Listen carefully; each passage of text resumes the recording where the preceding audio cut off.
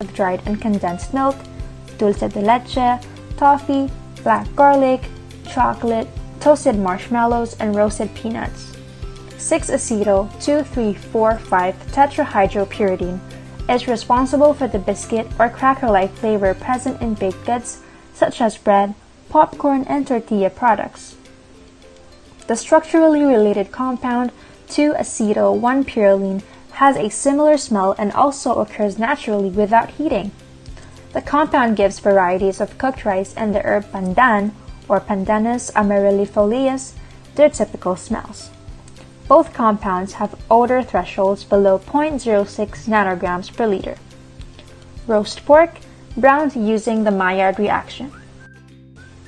The browning reactions that occur when meat is roasted or seared are complex and occur mostly by Maillard browning, with contributions from other chemical reactions, including the breakdown of the tetrapyrrole rings of the muscle protein myoglobin.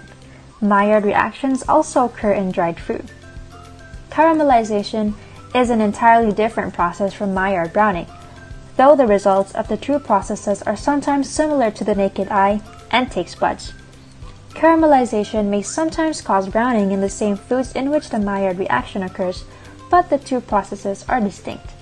They are both promoted by heating, but the Maillard reaction involves amino acids, whereas caramelization is the pyrolysis of certain sugars.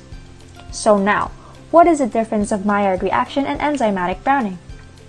Enzymatic browning is an oxidation reaction that takes place in some foods, mostly fruit and vegetables, causing the food to turn brown.